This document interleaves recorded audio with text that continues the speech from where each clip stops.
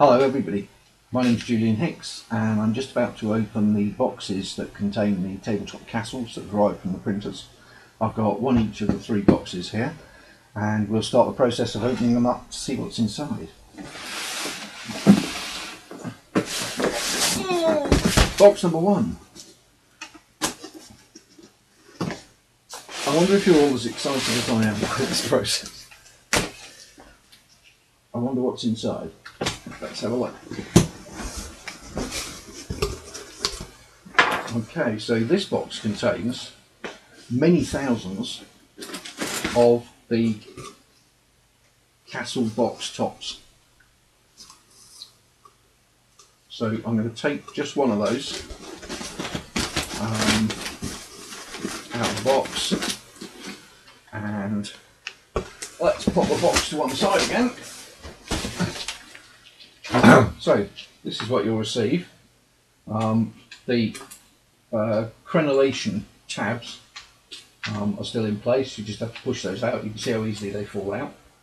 And then we're looking at the folding process for the box, which is again the lines are creased quite heavily into the card, so you shouldn't actually need to use a ruler to fold them up.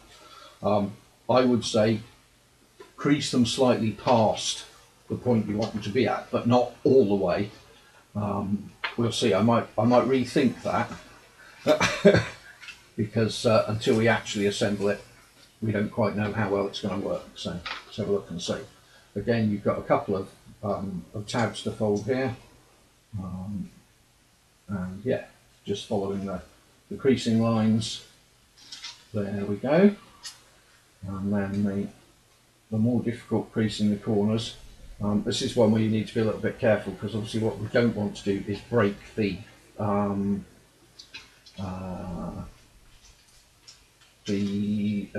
laminate that protects the top of the box. And then we've got to tuck them in like so. Oh, let's try that again. Tuck them in like so, and tuck them in like so. Now, it may be that we need to do a little bit of adjustment to get a nice tight fit, because obviously what you don't want is these springing open all the time. There we go, looks pretty sound. There are a few issues regarding the walls bulging, but I will come back to those in more detail in a later video.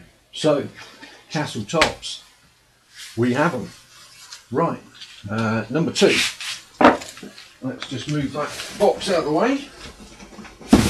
There we go. And unboxing the next box.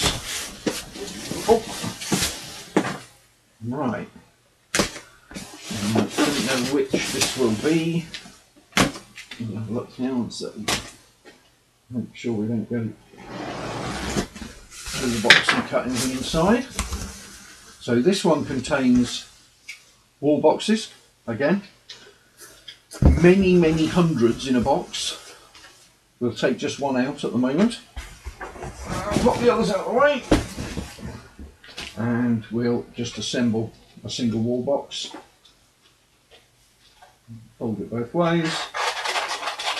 Fold those flaps in just past the fold point. And then insert the flap.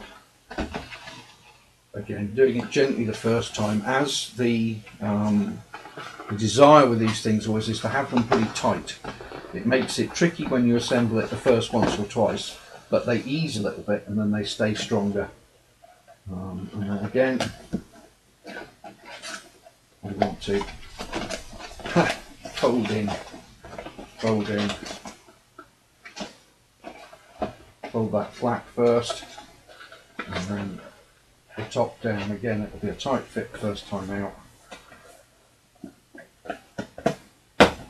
A wall box. Again, we can overfold that afterwards so that we get a more stable box.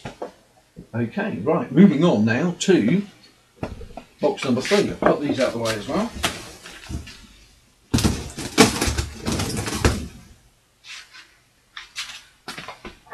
And last but not least, the third box. And we'll open him up, and this obviously, we hope, contains the towers. We'll have a look. Yeah, it's got a few towers in it, definitely a few there. Let's just steal one out of the middle. There we go, pop them on the table. Move the box out of the way. And have a quick assembly of our first tower box. Now, the flap that goes in first on the base of the box, and then you tuck in the side flaps so that they pop in underneath like so, and the third flap then needs a bit of extra manipulation just to tuck it right inside like that. The advantage of this box fold is it gives a much more stable box.